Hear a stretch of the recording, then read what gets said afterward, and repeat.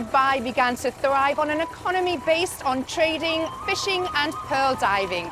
In this episode of Taste, we explore the flavours of this multicultural city.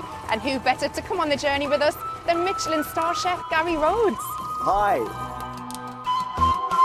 As a trade route, this is where, you know, they would have brought in flavours and ingredients and food from everywhere else in the world. You're absolutely right, because this was so narrow before, and now, of course, you can get in many of the larger boats bringing in huge quantity. It actually is showing that this, for marketing, was vital, absolutely vital at that time. Well, we are here now just opposite the Spice Souk and the Old Market, so should we go and check it out? Definitely check it out. Let's go and have a look. What would you say is the flavour that symbolises Dubai? That's a tough one, but I think, you know, if you look at one of their spices, it's a mixed spice, and it's called baharat. That contains sort of 4 main ingredients. You've got the cinnamon, coriander, cardamom, and a little touch of nutmeg as well. That really sums up what, you know, every kind of spice that is used in this part of the world. Got to say, I don't know what that is. Oh, you don't? I don't know what it is. See, I thought I was being really naive. I don't know what it is. Can you tell us, what are these? This is indigo color, the jeans. Oh, for dyeing jeans? Yeah. No wonder I haven't used it for cooking. I'm now going to take you to a hidden gem, somewhere quite off the beaten track. Okay. And we can go and have a bit of lunch. We're here at the Jumeirah Fish Market. Did you know this even existed? I've got to be honest, it was years ago I came to a fish market. It might have been here, but it was so long ago. We'll have it taken off the bone, quickly pan-fried. It's delightful to eat. Unless you want some little baby sharks and that sort of thing. Sardines I absolutely love.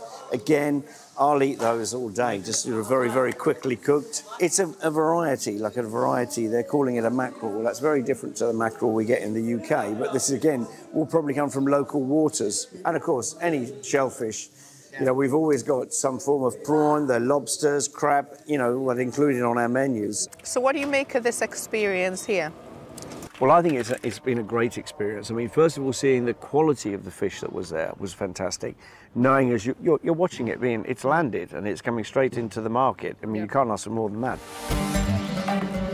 Well, after taking me to the fish market, I thought I'd show you exactly how I cook fish. Okay, so what I thought I'd make for us is just a nice little salmon, and that I'm just going to lightly pan fry, but I thought I'd serve that with a nice little risotto on the side. Right, now, the cooking of this fish. There's a sizzle, and I judge this. If you look here, you've got this line of it cooking, you see, but you come up to the pink. That is telling me how far that is cooked at the moment. Yeah.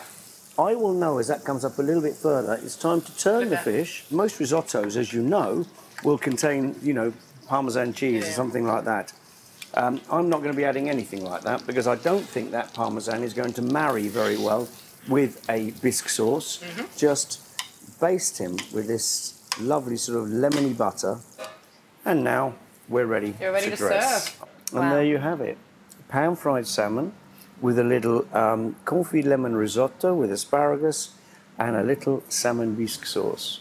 Where's the cutlery? I need to try it. Good question. Wow. It's a pleasure. That's lovely.